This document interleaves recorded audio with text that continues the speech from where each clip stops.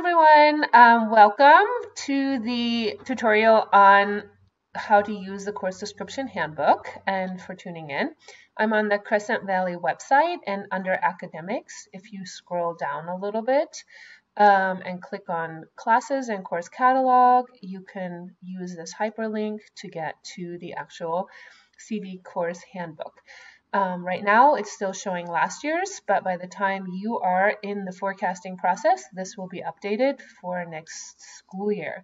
So I'm going to take a moment to just kind of brush you up on how to use it. If you don't remember, it's pretty straightforward. It has the table of contents on page 2.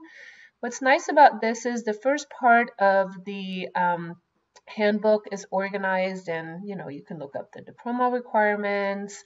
If you're interested in career and technical education, what courses qualify under that and what does it mean.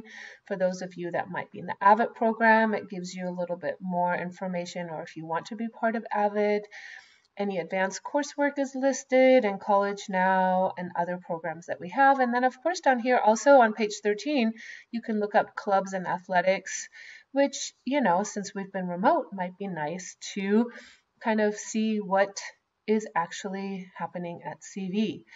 And then down here, if you go a little further down, it breaks it up into the different departments. And I'm just going to pick on the English department for a second and go down to page 24, and we can talk a little bit about how this book is organized in the different department areas. So if you are looking at language arts, you need to take 1 credit of language arts each year while you're at CV, and depending on what grade level, it actually lists the courses that you have met the prerequisites for to take in that school year. And so you would want to choose one of those, and if I was a junior, for instance, I would scroll down a little bit and see. So, scrolled a little too far here.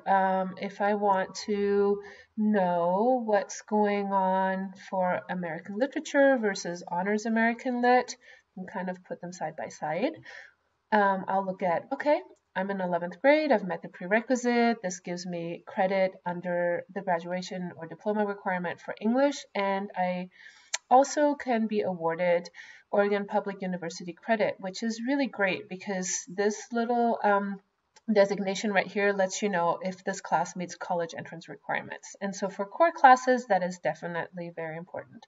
And then you have a short description of what you can expect to read during that class. And if you are not sure if you should choose honors or regular American Lit, you can kind of compare what books they will be reading, and hopefully that will help you make your choice. So this holds true for every department.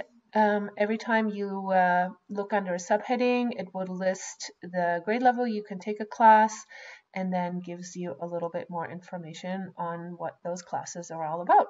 Hopefully this helped you a little bit, and we'll see you soon.